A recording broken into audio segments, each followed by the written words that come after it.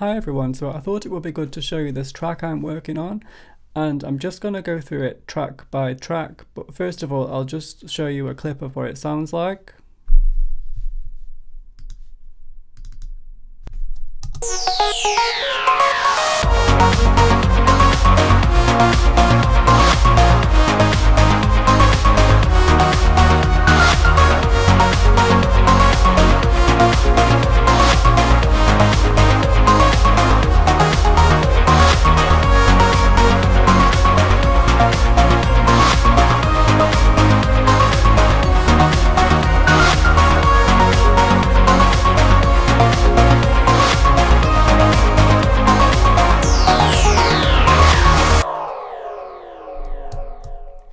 Okay, so the first track is actually an Avenger track, and it's an Avenger sequence, and I've used my own chords and I've slightly customized it too, so I'll just show you what that sounds like on its own.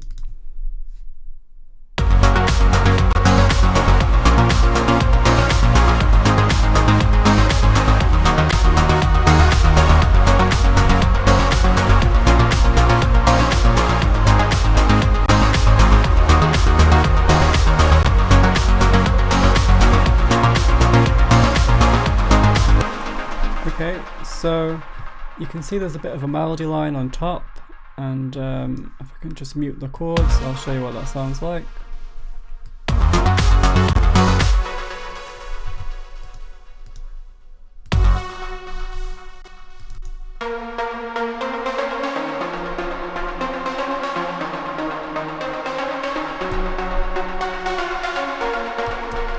Okay, so it's quite subtle in the track, but it does add some atmosphere. So just so you know as well, I used something called fixed in the dynamics section here.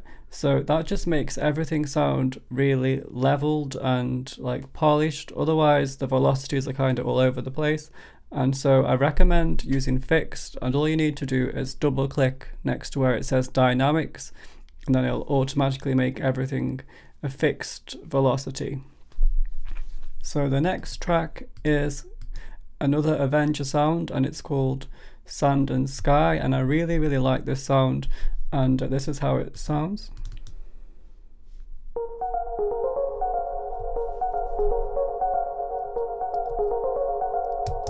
So it's really atmospheric. I love the delay and reverb, and yeah, I just made a little melody, and that adds a bit of detail to that sequence. Oh, I just need to unmute the chord, so.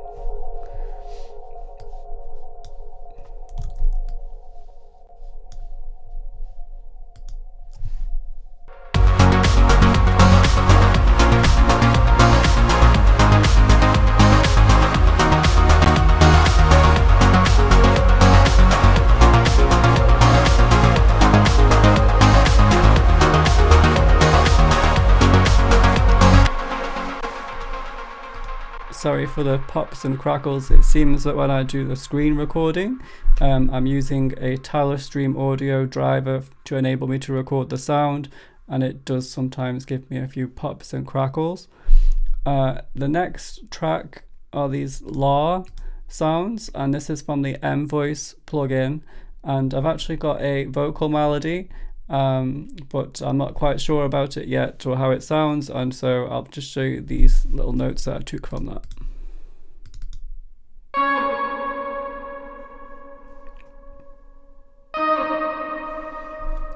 So that's just a snippet of the vocal with a lot of reverb on. I'm using Valhalla vintage verb, and I've also made the lower track an octave lower, and that makes it sound a lot deeper.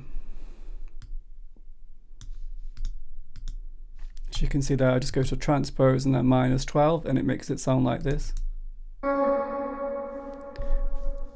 Okay, the next track is Rock Guitar Mutes, and so this is a Contact plugin.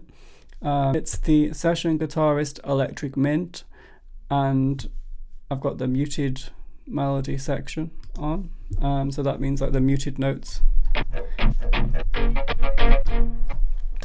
And I just made a little melody for that, and it sounds like that.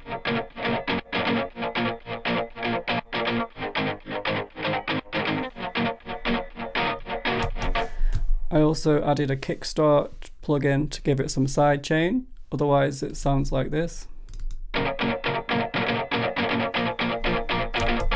It's very subtle, it just adds a bit of bounce. And you can really tell when the beat is playing back with it. The next track is a reverse clap, and so this just adds a little bit of detail into the sequence. It's actually just one of the Logic drum sounds, and I exported it as a loop and then reversed it, and it sounds like this.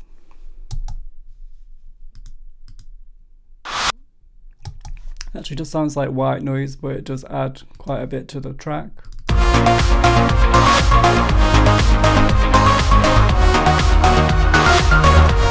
So I really like that effect. And then we've also got this backstop pluck sound, which is a Nexus sound, and the melody goes like this.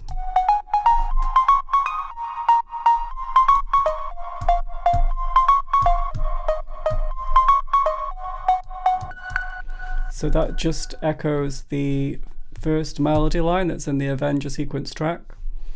And then the next one is an effect called Downlifter, which is another Nexus sound. And I like this, it kind of reminds me of Ali's DJ. The next track is FX Noise City, which is a reverse cymbal sound kind of, and I just bounced that one as well and then moved it to the right place and then cut it where I wanted it to end, and it sounds like this. Okay, the next track is the Saw lead, which has got a bit of an Alice DJ vibe. It's a Nexus sound, and I really like how sharp it is. It really punches through in the mix, and it sounds like this.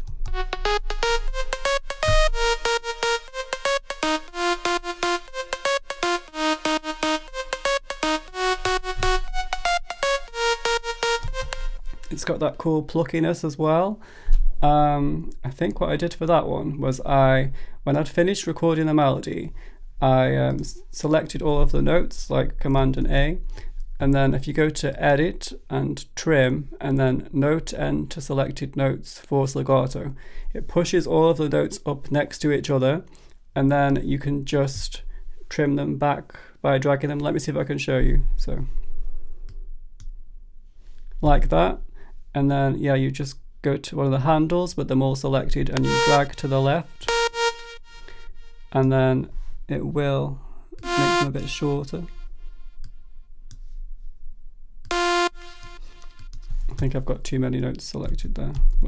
But basically, if you mess around with it, you get that kind of effect, and it sounds really cool. The next track is the picked guitar. So this is another Contact Instruments track.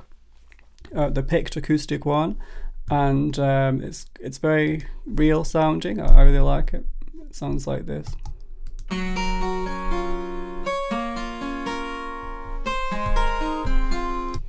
I've got a bit crusher as well on there. Without the bit crusher it would sound like this.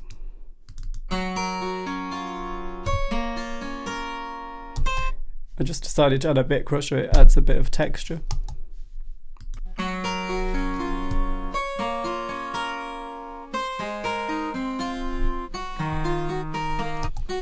The next is a trio of strings, and I didn't actually show you this section, but it's just like a bridge up into the chorus, and we've got a string sound in the legato mode in BBC Symphonic Orchestra.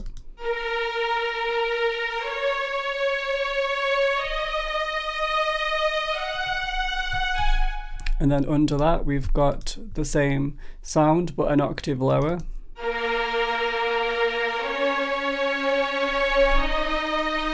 And then under that we've got a double bass legato as well.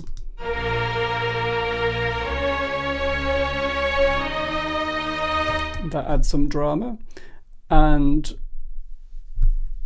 accompanying that we've got some other tracks. I'll just play this section as well.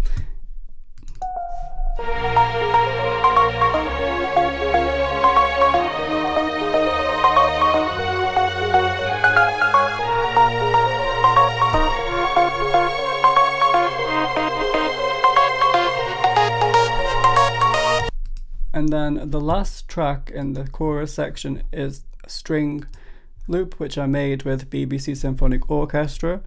I'll show you how that sounds.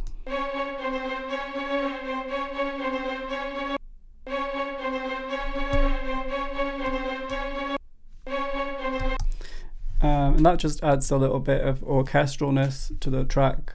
I think orchestralness is not really a word, but never mind. So this is how it sounds all together again.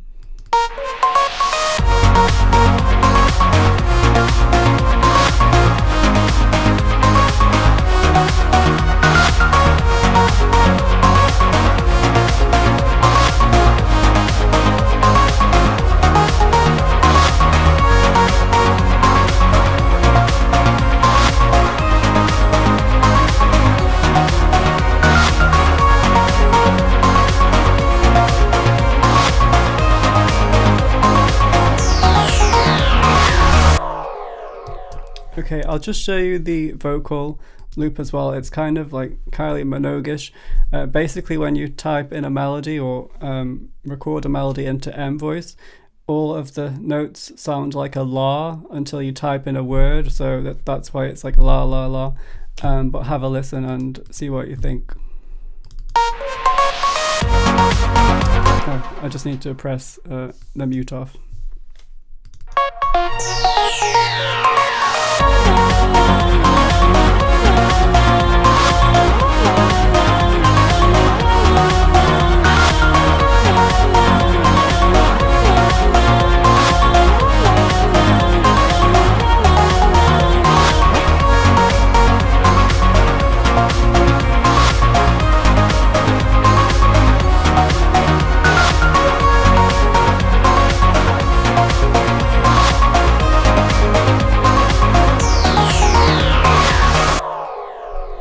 Okay, so that was just the Emvoice track, and then we've got a vocal transformer on as well on one of the tracks to make it lower, or to make the formant lower. I'll show you what I mean. Otherwise it sounds like this.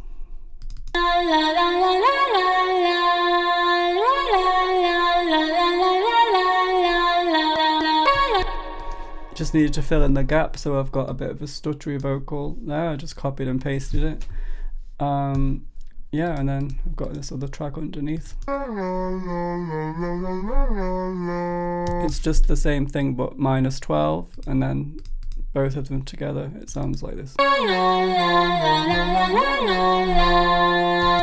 I've also got a spreader on there to make it more stereo wide. And I've got an exciter on there to give it a bit of definition, and yeah, that's pretty much it. I'd already EQ'd it before, where the peaks were raising up, I put an EQ to invert them down. I'll do another video about that another time, and then I'll show you how I do the EQ. Okay, so I hope you found it useful, and I'll just play that back one more time and let me know what you think in the comments. Let me know if you like this melody, or whether I should think of something else. Alright, see you next time then. Bye.